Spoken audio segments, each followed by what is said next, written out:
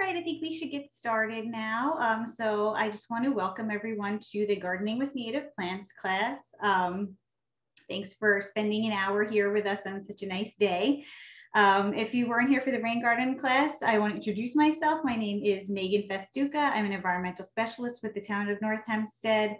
I work on many different sustainability projects, including creating native plant and pollinator gardens in our town parks.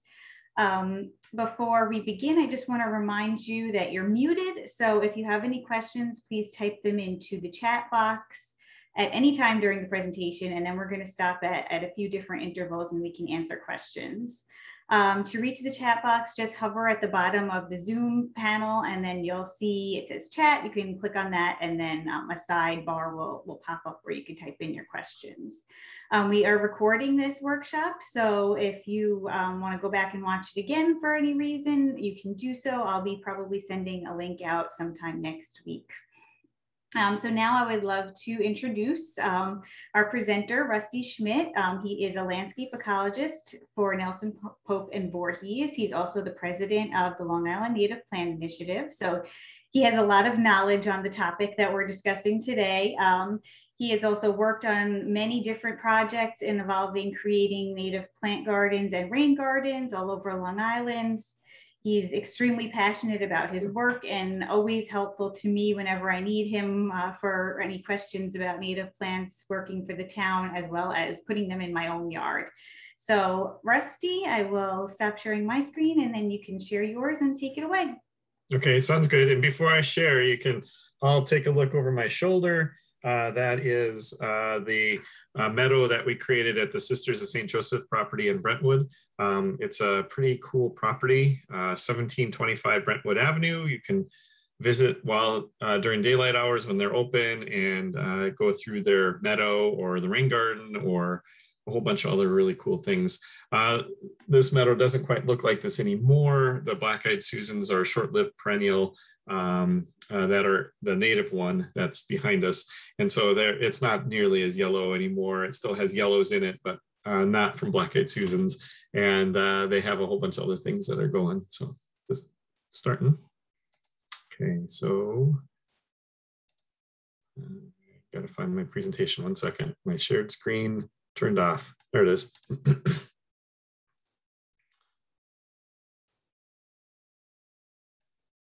All right.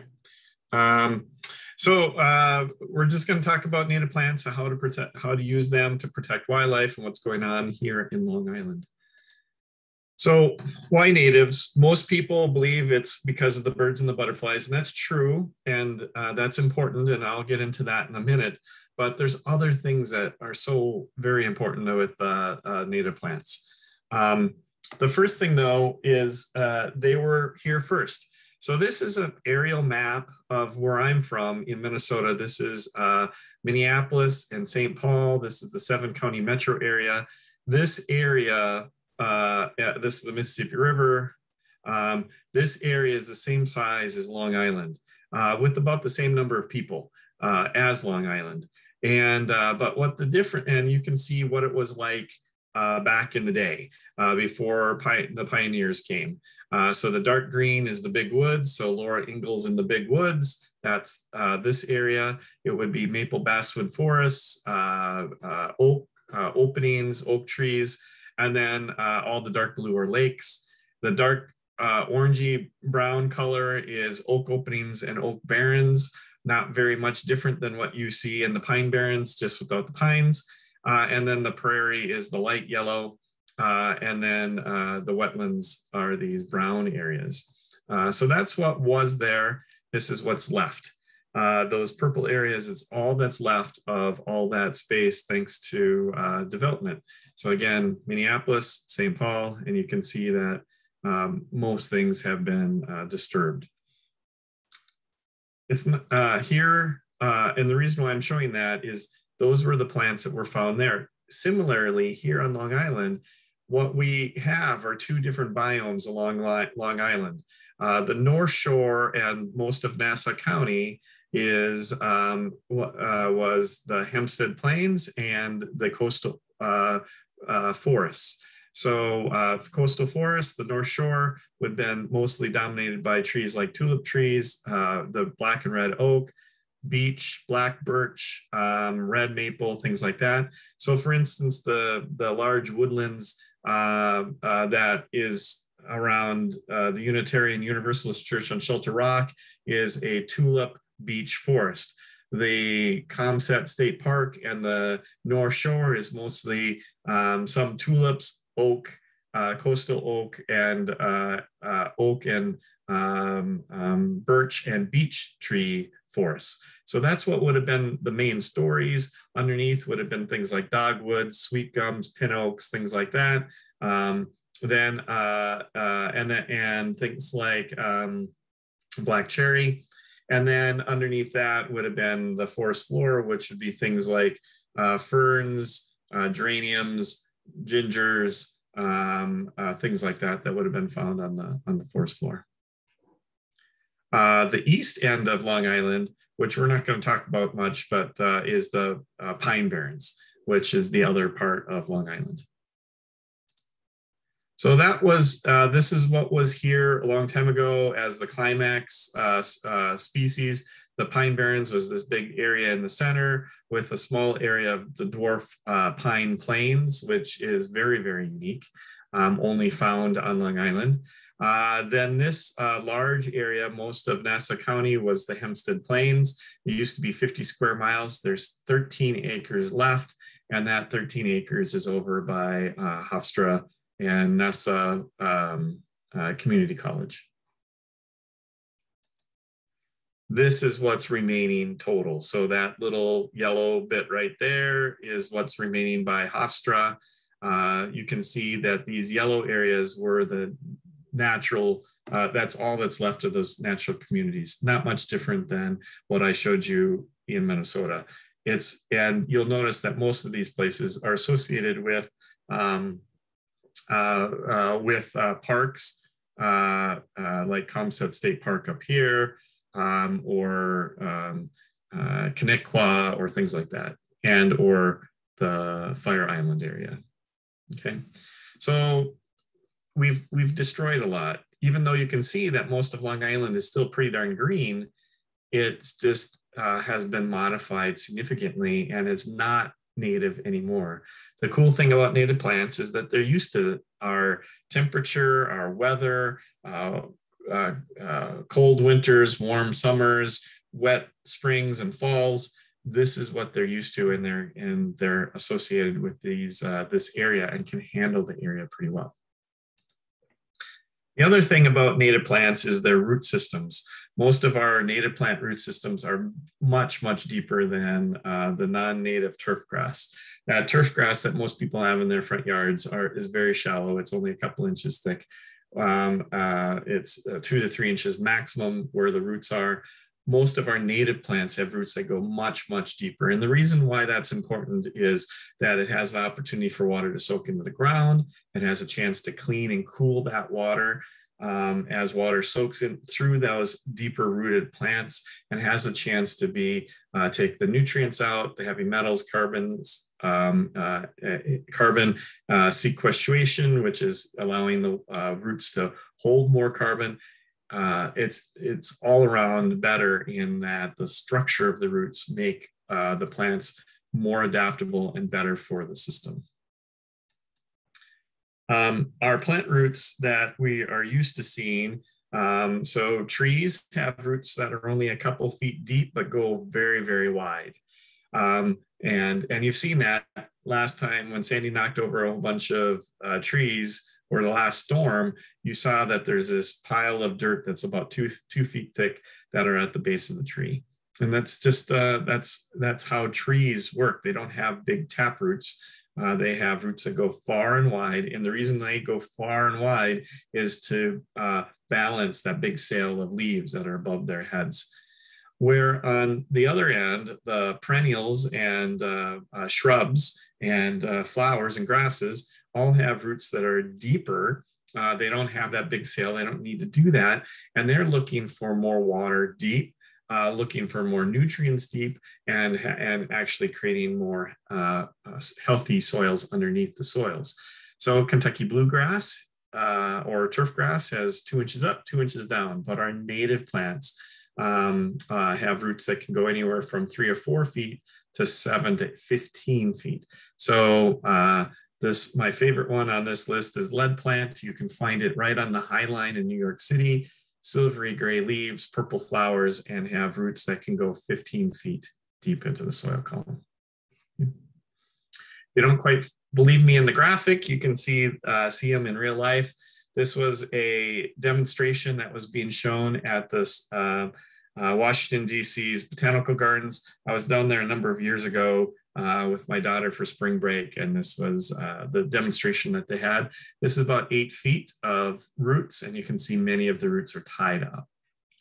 These are plants across the United States. However, many of these plants are found right here in Long Island. There's a little blue stem right there, about 6 to 8 feet. That looks like switchgrass, about 8 to 10 feet. And this looks like big blue stem. It goes down, well, no, that can't be. Big blue stem goes down about 8 feet as well. This must be some kind of river oats that can go down about 15 feet. So I have a question, and I'm gonna, if you have an answer, thinking about the United States, what is the biggest crop by acreage across the United States? And I'm actually okay with you unmuting and giving an answer quick. Any guesses? I don't think people can unmute themselves. I thought everyone, but people are typing in corn. Okay, perfect. So far. Okay, so good. Box if you want to type your answer. Someone said lawns. You already got the right answer. So lawn grass is the biggest crop across the United States. They're by acreage. If you add up corn, wheat, soybeans, potatoes, cranberries, blueberries, apples, everything, ginger, you take all of those crops, you add it up by acreage, it still doesn't equal the same amount of acreage that is found here in the United States in lawn. And lawn is a crop. We water it, we fertilize it, we take care of it, we just don't eat it. We allow geese to eat it, and we play baseball or lacrosse or soccer on it, but that's about all the benefit we get from lawn grass. We have converted 62,500 square miles to suburban lawns, which is about 8 times the size of New Jersey. And we've developed about 2 million, and we develop another 2 million acres every year, about the size of Yellowstone National Park, into lawn grass. So today, suburbia it has very little biodiversity. We pretty much have lawn grass, and then occasionally we have a few native trees on the property. That most yards along Long Island, and especially in Nassau County, is less than 5% native plants, and on average and typically. And I was reading some new articles recently that there's new science out there that's suggesting that the lack of biodiversity is actually a contributor to the current pandemic that we're in. And other human health concerns, that there's 1 million species that are on the brink of going extinct across the globe. And they're saying they originally thought that biodiversity would actually cause pandemics, and they're actually seeing it's the opposite. By having that biodiversity, you're actually having a better chance of keeping things transferring from animal to animal and potentially getting to humans and having these widespread issues. So our challenge here is to redesign suburbia to make it more healthy and functional for the ecosystem, but it also is more healthy and friendly for us by capturing carbon, reducing the load of pollutants, providing habitat for our critters, and a few other things. So how can we do that? This is suburbia area. You can see the lots are kind of small. This is not Long Island, but it kind of gives you an idea of showing what we're going to do. So if this is a standard development across the United States, what could we do to find biodiversity? So watch this image as it's going to change in front of your eyes. all that new green and gold areas are all possible places to put biodiversity back into the atmosphere or back into the neighborhood. So I'm going to do that again. Those are the opportunities. So you start thinking about that. We could potentially get anywhere from 30 to 70, 80% new biodiversity on the property. We can get back to a new ecosystem. And I'm going to tell you, lawn grass and suburbia and the plants that we have at the nurseries that are not native are changing the ecosystems across the globe, and especially in the US in suburbia. And the problem with that is that because the nurseries don't sell native plants for the most part, here in Long Island, they are selling the plants that everyone is used to seeing. We've actually modified the ecosystem, and where that change in ecosystem starts is at the insects. Insects are the most important group of animals across the US or across the world. And it's mainly because they transfer energy captured by the plants and putting it back to other animals. So you have these insects that are eating and taking energy out of the plants. Then the next critter eats that, and you slowly move up the food chain. And that's how we work our way through the system. And the insects are very, very biodiverse and very different. And they're all very important. There's just a small handful that are problematic to us as humans. Most of them are very, very beneficial to us and our health. So the next piece to that is that 96% of our terrestrial birds rear their young on insects, and especially caterpillars. So our birds are a good indicator of how we're doing in biodiversity, because we can see the birds and see what's going on with their populations. We can understand what's going on with the insects that are a little less easier to observe and count. So here's our birds. Each bird family, terrestrial bird family, they eat mostly caterpillars, and they actually eat about a caterpillar every 3 minutes, or about 6,000 caterpillars per brood of birds. And so some birds, like that chickadee in the bottom right, this guy actually has, they raise 2 broods in a year. And so that's 12,000 caterpillars that they need to have to eat.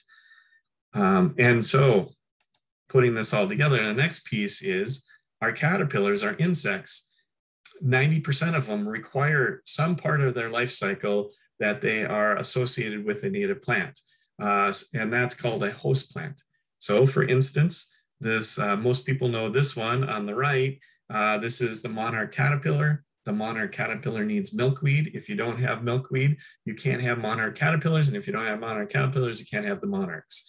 The reason behind that is this caterpillar is eating the milkweed leaves, the stems. It's sucking in the milkweed sap. The milkweed sap is poisonous to almost everybody, including us, if we eat enough of it. The caterpillars then are immune to it, and they actually build up a toxicity in their bodies. The reason why monarchs are so brightly orange colored is to tell the world that they're poisonous. Do not eat me. You might know this one. This is the black swallowtail on the left. The black swallowtail, some people plant dill and parsley for the black swallowtail, but actually its host plant is in the same family, which is golden alexanders, found on Long Island. And so if you have those plants, you can have these black swallowtails and then have that butterfly. But almost all insects, 90% of them, need some kind of specific plant in their life cycle to get through maturity and develop. If you're not poisonous, sometimes you have to be able to hide. So the upper right picture, this is actually the arborvitae caterpillar found on an arborvitae plant. You can see that they look pretty identical, so they can hide that way. This is on the left is the liatris caterpillar on the liatris flower. And on the right, which is hard to see, This is the laurel caterpillar on a laurel leaf. So you can see the white stripe on its back. That's a little different colored than the vein of the branch, and you can see that once it's on the leaf, they can make themselves disappear pretty well. If you're not poisonous and you're not in hiding, you have to be very abundant. And so, meaning some of the animals that you've seen, insects that you've seen, like inchworms, right about now, the inchworms are starting to fall from the silk out of the trees. And there's thousands and thousands and thousands of them. And the reason why is most of them get eaten by birds. And so if you're not, you got to be abundant to be able to surpass the being a prey victim. So every time we plant an alien plant, and an alien plant's a plant that's not from this region, we are reducing the local insect population. And the studies have shown that in areas of predominantly alien plants, that we've actually had 35 times less caterpillar biomass, which has had a big effect on our birds. And Cornell University here in Long Island, or here in New York, has seen that depending on the ecosystem, that there's been a reduction of 30 to 55% reduction of bird populations, depending on the ecosystem. And that's mainly due to the insect loads that are allowed to be available for the birds to eat. So that's kind of the big push towards really looking at native plants for the insects. A good demonstration plant for this is due to climate change, we are able to have a few plants more now and a few plants less. So you probably have noticed that if you've been here long enough, that there doesn't seem to be very many paper birch across Long Island when they used to be quite prevalent. Paper birch is a zone 3 to 6 plant, and we have changed from a 6B to a 7A, 7B zone here on Long Island due to climate change. And so the paper birch is not surviving the heat of the summer, and we have pretty much lost most of the paper birch across Long Island. A plant that has been adapted to Long Island that you most likely know about is the crepe myrtle. Crepe myrtle is really a North Carolina plant. It's been genetically modified a little bit to be able to handle 7A, 7B. And you noticed in the last 15, 20 years that crepe myrtle is one of the most popular trees that people are planting in their yards for their beauty. The negative about the crepe myrtle, though, is because they have not developed here. They have not developed in over millennia a biodiversity with the insects that are here. There's very, very few insects that utilize the crepe myrtle other than some bees for the pollen. There's no other insects that really from here on Long Island that utilize it. So what you've really done is you've planted an alien plant in your yard that doesn't have that insect value. It doesn't mean it's a bad thing. It just means that it's not as productive as some of the rest of the yard. I'm going to say here from here on out that I'm not telling you you have to go 100% native of plants in your yard. What I would recommend, though, is let's get that higher than what it is now. You might be at 0 or 5%. Let's get up to 20, 30%. My real goal is if we could get everyone across Long Island to convert their lawns and yards back to 75% native plants, we'd have a new ecosystem back closer to what it originally was here in Long Island, and get closer to allowing these insect populations to get back, and then our bird populations to get back. And again, most of our insects you don't even know about, and they're beneficial. We just need to have them back for our birds and then the rest of the system. So if you have no other way, nothing better to do than plant one tree in your yard, here are the caterpillars that are most associated with those plants. So for instance, the oak tree has 534 different species of caterpillars that are associated with oak trees. Many of them are those inchworms, for instance. Black cherries, 456, willows, birches, you can see the list going down. Ginkgo, I'll throw this out there. Ginkgo is from Japan area. Ginkgo is only has 2 known, and it's been here for, ginkgos have been planted here in the States for over 100 years now, and there's only 2 insects that are that it's being host to. So even though it's been here almost 100 years, it still is not producing the opportunity for caterpillars like these other trees. And you see some shrubs on here too. Blueberries are on this list and things like that, okay? Perennials, flowers and grasses. Goldenrods are best. Goldenrod has 115 different caterpillars associated with it. You can see asters, sunflowers, all these are a bunch of natives. The one thing that's not native here is the morning glories. The person that created this is further south and where morning glories are native. So morning glories are on this list, but they're not native here. To get a better understanding, bringing nature home is this information I passed on is kind of a culmination or a reduction of the information that Doug Talamay wrote in his book. It's a great read. He's a doctor from Maryland that is, and this book is a very easy, very understandable read to understand why native plants are so important.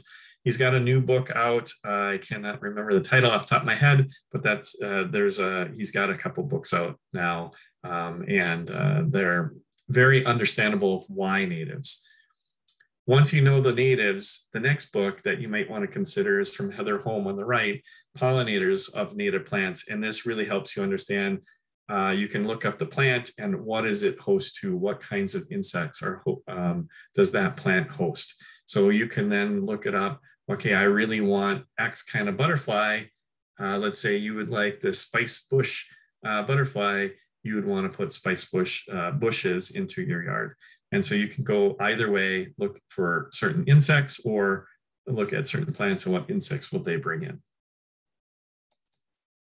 So talking about host plants, and I'll stop here in just a minute to answer questions. Host plants, the Luna moth, one of my favorite moths, and absolutely stunning moth, needs the walnut family, hickories and sumacs to develop. Painted lady butterfly is probably the most excuse me, the most dominant butterfly across Long Island. Excuse me. And and that butterfly needs yarrows, pearl everlastings, the native thistles, and the native mallows. The mallow is the native hibiscus. The buckeye butterfly needs plantains, toadflax, snapdragons, false loosestrife. It's probably the most beautiful butterfly on Long Island, in my opinion, but maybe the ugliest caterpillar. The hackberry butterfly needs hackberries. There's the southeast blueberry bee. It needs blueberries. If it doesn't have blueberries, you don't get the southeast blueberry bee, for instance. And then my favorite butterfly that most people overlook are all the little azures and blues. Its host plant is New Jersey tea, probably the most underutilized, beautiful shrub that people don't use. It's only 2 feet tall, blooms in June and July. It has there's little black seeds and berries that come, and the leaves, the seeds, berries, and leaves come out later in the season, and they can be used for teas. In fact, the colonials used it as a tea. And so it's an amazing plant. It has everything going for it except for maybe the name New Jersey. Just kidding. It's a really cool plant, and I very much enjoy using it in many of my properties. So I'm going to stop there for a second. Does anybody have any questions? So we just have a few comments so far. Someone said they live in New Hampshire, so we're having a wide reach with this presentation. Okay. And they purchased native plants from the Native Plant Trust in Framingham, Massachusetts. So that's great that you have a place to purchase them where you are. Yeah, we don't have as good a spot like that here in Long Island. So good for you and congratulations. And I'm glad that you're doing that. Yes, me too. The other part, someone also said that the Doug Tallamy book that you were referencing is called Nature's Best Hope. So if anyone That's right. I couldn't out. remember. Thank you very much. I couldn't remember off the top of my head. Yep, I've read that one too, but I just couldn't remember the name. Very good. Okay, I don't see anything else at the moment, but please, as we're going through, definitely type in any other questions you have, and we'll stop again soon. All right, very good. Okay. So now that we've talked about butterflies, I want to hit bees for a second. Bees, 99 times out of 100, when somebody gets stung, they're stung by wasps, not by bees. Bees don't sting unless they absolutely have to. So that meadow that's over my shoulder, I actually go out and count bees and butterflies in there. And the bees are so loud, I can't, they're so loud. There's thousands of bees when I'm walking through there, and I'm constantly pushing them away and trying to count them. And I have survey points that I walk through, and I'm literally kicking them up all the time, and I've never been stung. Bees don't sting. In fact, I even pet the big bumblebees. They don't really. They're not interested in you. They're interested in their flowers, and so long as you don't capture them and put them in your hands, they're not going to hurt you. The other and there's a whole bunch of really cool bees that most people don't know about. So these two in the middle, they're actually bald-faced bees, and they eat the nectar and pollen just as like other things. And so I usually try to explain what to our young humans, our youngsters, of why bees are so important, and start to get them to start looking for them and seeing that they're not the scary bits. The wasps are different. Wasps broke away from bees millennia ago, and bees are vegetarians. They eat pollen and nectar. The other bees, the wasps that broke away, they are carnivores or omnivores. And so they eat most wasps eat other insects, and again, will not sting you. So the threadleaf wasp eats spiders. The or thread-waisted wasp eats spiders. There's cicada killers that eat just cicadas. Remember that crazy wasp that the hornets, the crazy death hornets or whatever it was that has come to the United States? Again, they eat other bees. They're not going to sting you, even though they look scary and they look like they're going to hurt you. They're not interested in you. The ones that you're most worried about are yellow jackets. 9 times out of 10, or 90% of the time, when you get stung, you're stung by one specific wasp, and that's the yellow jacket. The other 10%, most of the time, again, it's the paper wasp. The ones that have the big nest, and they don't sting you unless you hit their nest or bother them or get too close to their nest. So it's really just being cognizant of where you are and what you see, and start observing what's going on. These wasps and bees are very important for our health. The bees, if they don't pollinate our flowers, we're not going to get the fruit that we eat or the vegetables that we eat. And if we don't have some of those wasps, we're going to have some of those undesirable insects become more dominant in our landscape and go around. So for instance, my favorite wasp is the one that eats cockroaches, and they don't bother you. They just like cockroaches. So just think about what you're doing and what's going on, and understand that most of these insects are very, very beneficial and want to be around where we are because of the habitat we're providing for them, and they're not going to hurt you. Most of our bees are ground nesting bees. So when you see the holes that are just too big for ant holes, and you don't see ants coming in and out of them, they're bee nests. So I was working in Calverton on Monday and Thursday this week, and every 3 to 5 feet was one of these holes that we had solitary bees coming out of, and they look like they're all plaster bees that I saw, but I'm sure there's other species that were there as well. They tend to have a single hole, including our big bumblebees. Our big bumblebees are also ground nesting, and they tend to have a single hole, and they have 4 to 8 places for them to grow their larvae for the next, for later in the season and the next year. There are a few cavity nesting bees, like the big eastern carpenter bee, the mason bee, and others that build their build in stems or in cavities and build their homes that way. One of my favorite bees that I love looking for is the sweat bee. It's probably as big as the end of your pinky. It's not very big at all. And it loves the little flowers. It's iridescent green. It's not black and yellow, or iridescent blue or coppery colored. And they are, and they're small, and they pollinate so many of our flowers and fruits. It's really important that they're out there, and where they nest is in the stems of your plants that are out in your yard. I'm going to talk about maintenance about your plants in just a little bit. So before I do that, I want to let you know that the Town of North Hempstead, and Megan specifically, has been working with the Nassau Soil and Water Conservation District to have a native plant residential rebate pilot program. It's not official yet. It's still coming in the works. But as you have registered here today, she's going to send out a note when it's ready. You can visit the northhempsteadnewyork.gov/sustainability to learn more details in the next coming weeks.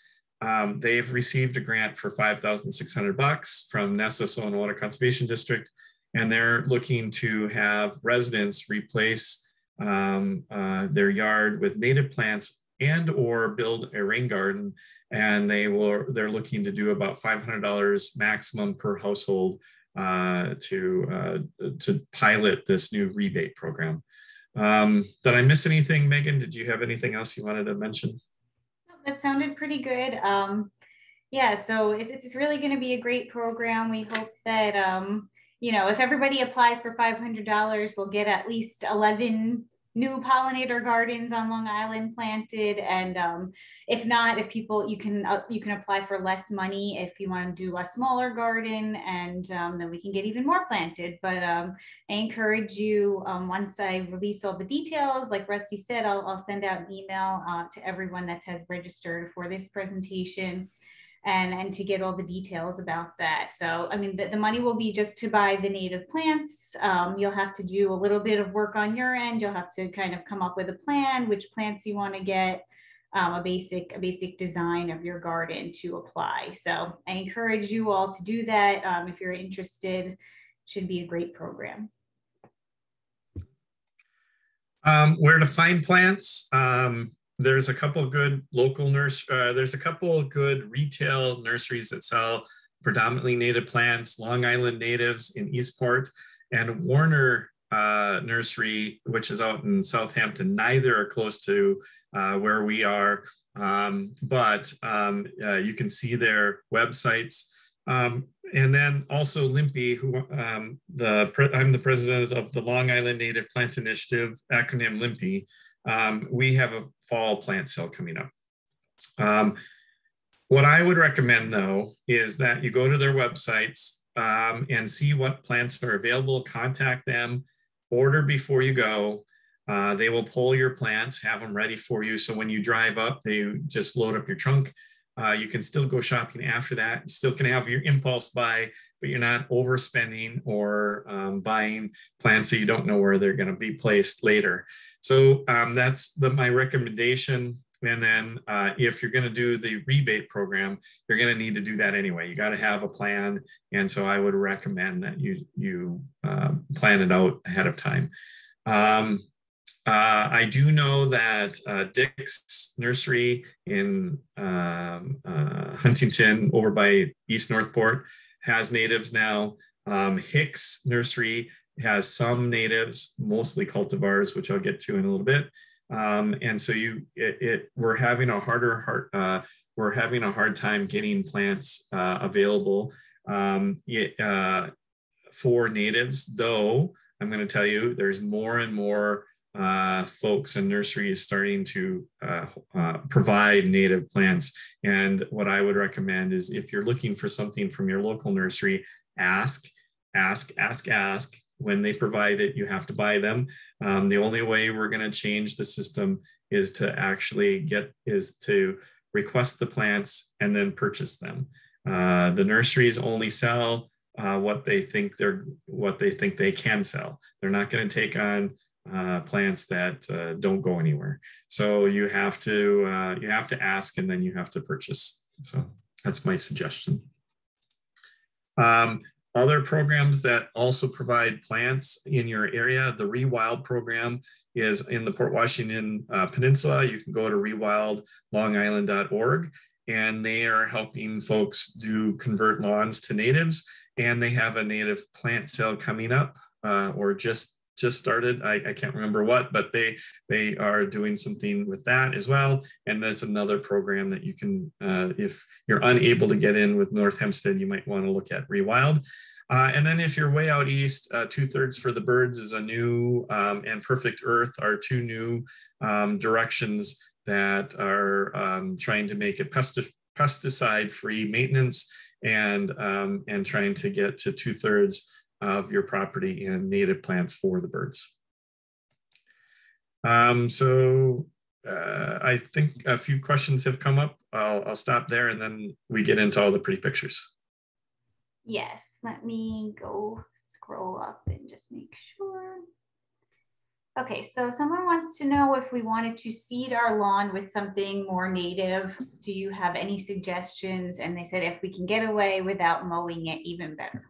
Yeah, so you can convert your yard with seeding for a prairie. Or a meadow. It's harder than you think, because it's when the plants are only an inch or two tall, which one is the weed and which one are the plants that you want. I lean more towards planting in plugs over that, and I'm going to show you a bunch of yards that have done that. The other option is there are sustainable grasses that you can plant that don't need weeding. So for instance, it's hard to get from seed. So again, it's better to plant in plugs or small plants. Pennsylvania sedge for the shady areas, path rush for the sunny areas. Those are two grass-like looking plants that you can walk on that are only 3-4 inches tall. Great, thank you. So someone would like to know if we could provide a list of recommended plants for a suburban Long Island garden and where they can be purchased. Yep, so that will be part of the paperwork that's coming out with the rebate program. So we have a list that will be part of that. So that's the first part. So that would be easier than trying to go through that whole list right now. And then purchasing plants, I've kind of hit a couple nurseries. We're hoping to get more and more nurseries on Long Island providing these plants. Yeah, with the rebate program, there'll be a resource that was actually created by the Long Island Native Plant Initiative about with some more details about where you can purchase plants. Obviously, it's difficult to know exactly which nursery has which plants, so it's kind of hard to say. Even at the time of year, they might have different availabilities of plants, so it's hard to say like this plant is available at these places, because we just really don't know, and until you ask them, you can't really know that. Mm-hmm. Someone talked about their students IDing plants using the Go Botany website from the Native Plant Trust, and I've used that website before. It is great, so thank you for that. I use iNaturalist as well. That's pretty good. So that helps as well. I've used that too. Let me see if there was another question. No, I think that was it. Okay. So the rest of the way is kind of this how we do things. So I really like this meadow-like planting. It's kind of large. There may be a weed or two in there, but you can't tell. But not everyone's taste. But I do like having these larger spaces. Simple gardens. Here's one that we did, a little one. I did it with students. I showed this earlier. I didn't realize I had it in there twice, but I showed it in the ring garden talk as well. But this one, we just killed the grass by smothering it. I personally like putting down cardboard down and then mulch over the top to smother the grass and kill the grass or other plants. I just did a half acre of smothering with cardboard and mulch in Calverton when I was out there earlier this week.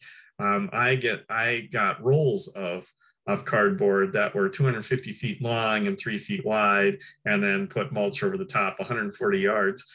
But for your little yard, go to Costco. You can get cardboard for free that are 3 foot by 4 foot pieces. You just get, at the end of the day, go through there, and what it is it's the cardboard between pallets, and they just recycle it. They will give it to you, and you can get hundreds of pieces, throw it in the cart. They won't charge you. Just walk out the front door with it and bring it home. And if it's 3 by 4, that's 12 square feet. You just get the area, divide by 12. That's how many pieces of cardboard you need.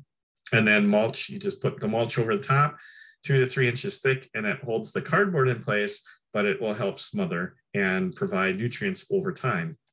In this case, once we got the mulch in place, we planted. Each student got 6 pack of plants and a trowel, and they planted them a foot apart. And this is what it looked like a year later. So all these plants, most of these plants are native to Long Island. This is wild bergamot, this pinkish flower, Monarda fistulosa. This dark purple flower is Agastache funicula, an anise hyssop. This yellow plant in the bottom is the native black-eyed Susan. This is pale purple coneflower. It's not native to here, but it still is available and works really well. That's Echinacea pallida. These purple flowers back here are Joe Pieweed and marsh milkweed. This taller dark purple one is ironweed. All 3 are good ones for here on Long Island. This tall yellow one is yellow coneflower retibita. And this is a native sunflower. This looks like Helianthus maximus, so a little taller one. So these are a couple plants that would all work here for your garden as well. You notice that they're all kind of tightly packed. That's when we planted them a foot apart. I tend to plant 18 inches apart, but we wanted it as fat and robust as possible to keep away the invasive weeds, because we knew that these wouldn't be weeded very much. This is a garden that we planted with 2 plants, shrubs only, and because of the maintenance person was not going to be able to maintain. So by doing it in shrubs, we just said, if it's not a shrub, you kill it. We have red twig dogwood in the middle and low grow sumac around the outside. If I would do this today, I would add maybe some viburnums, some evergreens like a bayberry or an inkberry. I might add that New Jersey tea that we talked about earlier, or a dwarf bush honeysuckle around the outside edge, just to have a little more diversity. Here's a garden that was all natives planted up by the road. Monarda is this lavender flower. We have a purple coneflower and a black-eyed Susan. We have native grasses here. That's a little blue stem. We have an ironweed in the back corner, and it looks like Joe Pieweed is about to bloom here in the front. This one's all in shade. Unfortunately, I got here during the little 2-week period where nothing was blooming, or very little was blooming. There's a mountain mint that's blooming here, but this is all going to be orange with Michigan lily, which is a native, kind of looks like the tiger lily, which is not native, but had orange flower, but it is upside down. The flower head is upside down and the petals turn up. It's actually much more beautiful in my opinion, and native. There's a bunch of ferns here. This is sensitive fern. It looks like this is Culver's root. This is going to be white flowers here. It looks like there's geraniums over here, a wild geranium. There's a native sage in the back, which is that gray looking grass, which will have purple flowers. Here's one in sun. Coreopsis is this yellow flower, little blue stem hanging over the top. A blazing star is done blooming in the back. This looks like aromatic or New York aster. I'm not sure which one it is, but it could be either. Aster in front. So these are all beautiful native plants that grow together. This one's in Kansas City, but all the plants in this picture can be done right here as well. Most of these are shrubs late in the fall, so you can see the fall color. We got some blueberries, which is that dark red. We have some sumac. We have some bone set flowers still blooming. So we have a few different things going on in here. You all read where this one is before I have to say that. We designed this garden. It's all predominantly native plants, but when I was hired by Target, the first thing Target said is we can't hide the sign. So instead what we did is we pointed at the sign. So all the plants are in rows pointing towards the sign. And so when you look at the plants, you can't help but go up and look at the name of the sign. So all the plants do that. And there's a series of gardens that, one, they're rain gardens. They take the water off the parking lot, but they're all pointing at the sign. This is, wouldn't you like to stand at this car wash, waiting for your car, watching the bees and the butterflies coming in and out while you're waiting? Or this one is, this again is a rain garden, but over here is all native plants. This is a native brown-eyed Susan. We have some Monarda. We have some mountain mints. So you can kind of see what's going on here. And then you can see the rest of the garden and yard. And the only piece of grass this gentleman has is this big. It takes him 5 minutes to mow with a real lawnmower, the one that rolls and spins. And he likes to sit out here with his lawn chair and a book underneath the shade of the tree with the birds coming in and out. What I have noticed is that when you start planting with native plants, what happens is you go out to weed and you pull out one weed, and then you tend to have a smile on your face. You've added no water, you've added no fertilizer, you've added no pesticides whatsoever for the entire property, and you spend more of your time with an adult beverage or a Diet Coke and a smile. It's just mostly native plants. This gentleman had left a big chunk of his yard open for lawn because he had his grandsons coming over every day to play soccer in his backyard or hang out with him in the backyard. And then everything else around it was all native plants. His sons are now at college and his grandsons are now at college, and he's slowly converting the rest of his lawn into more and more natives. This is a very large area. So this is an adult daycare across the way by this weeping willow. And then beside me, from where I'm taking the picture, is a assisted living facility. And this was one big lawn that they mowed all the time. So what we did is we converted the lawn into a series of native gardens throughout this entire area. It has become very little maintenance. Once all the plants established, weeds can't really get in there anymore. There's a bunch of paths through it.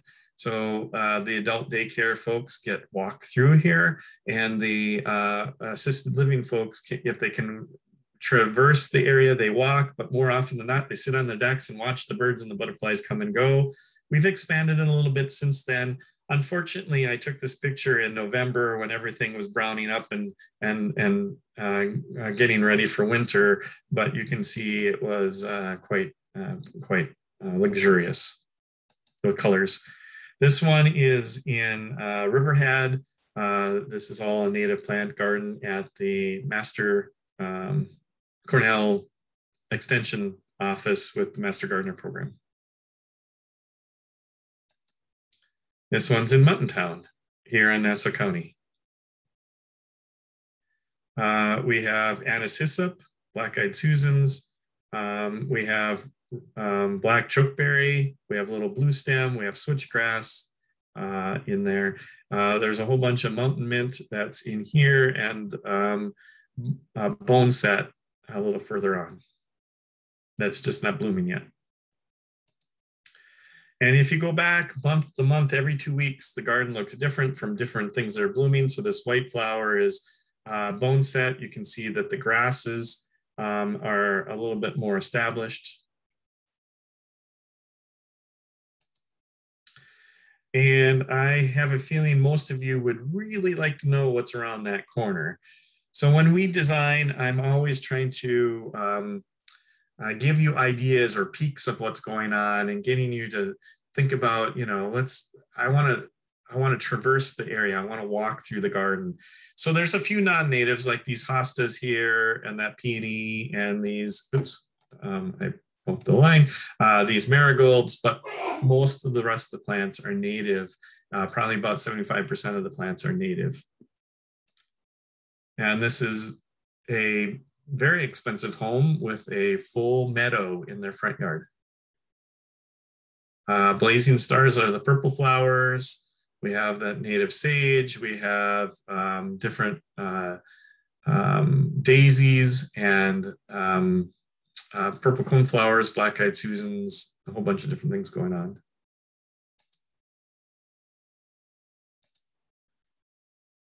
We have some cardinal flower and some different asters and some phloxes.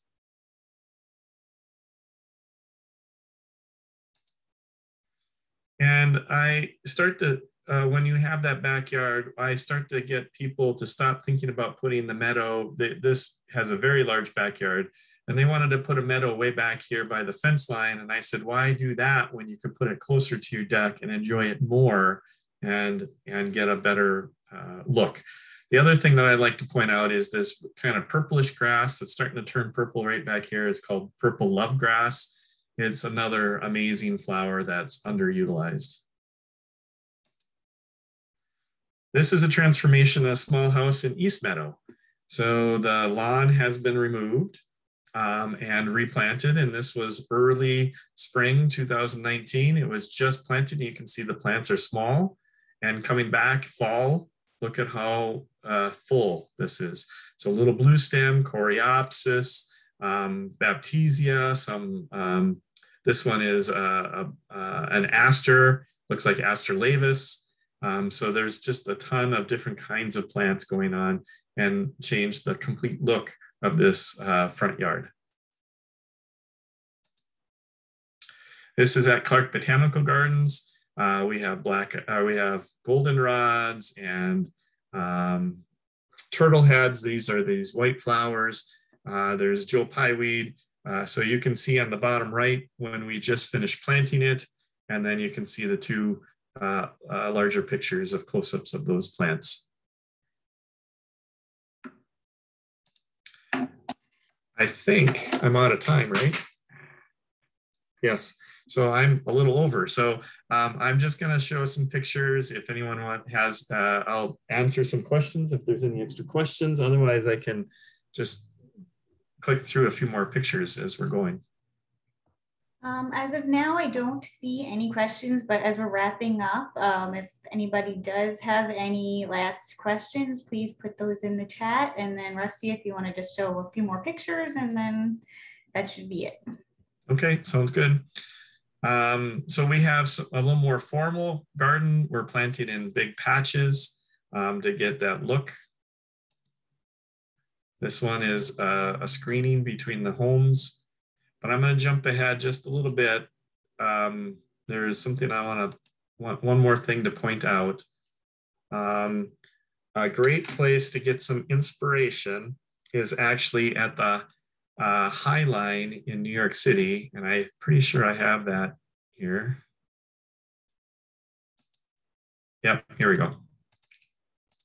So I like to plant in big patches, drifts, or, so having fewer plants but bigger numbers, or a little smaller numbers and repeat, so that you can get a little more balance, or you get a little more impact from the plants when you're doing small gardens. So for instance, this is a 1 block section of the High Line. Pate Odolph, who was a mentor of mine back in Minnesota, designed the High Line. And so you can see that this is his design. There's 20 species that he has in this 1 block section that is repeated. Pate designs in this style, whereas big blocks of plants, when they are showing off, they really have an impact. And my favorite is one of his that he did in Missouri. You just want to walk down that trail, and it almost looks like a Monet of plants planting in big groups like this. So here on the High Line, he did the exact same thing, big groups of plants, repeated patterns, utilizing the space for able to walk, but still have these amazing gardens to walk through that is very narrow, and but feel like you're in amongst a different ecosystem. You remember that lead plant that I told you about earlier that had very deep roots? Here it is. Here's that silvery leaf, purple flowers, blooms in June and July, has very deep roots, but we might not have the space for deep roots here. Just because they can doesn't mean they go 15 feet. In this case, they probably only go about 3 feet. When they run out of soil, they just don't go any further.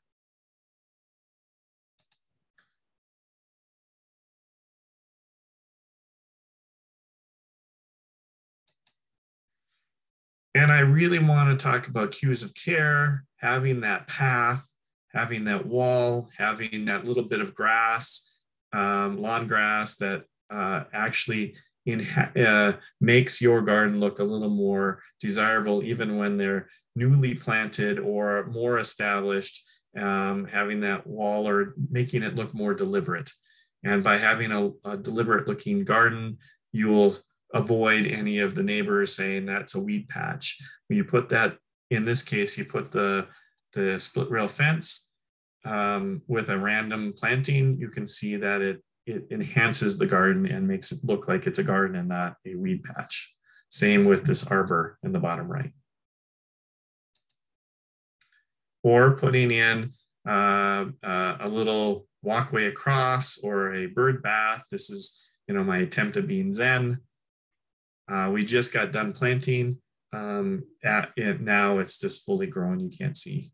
You actually saw the picture fully grown earlier when it had the sensitive fern and the Culver's root. That was bad timing on me visiting.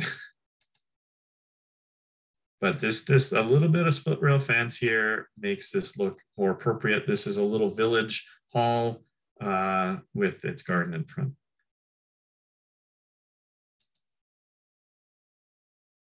And this is a garden at a school. And this is one at a lake, a little bit more large. Again, planted in flowers, planted in plants, not as a seed mix. But the split rail fence really, one, keeps the lawnmower from going in there, but second, makes it look a little bit more on purpose. And you can see that, again, things are planted in patches.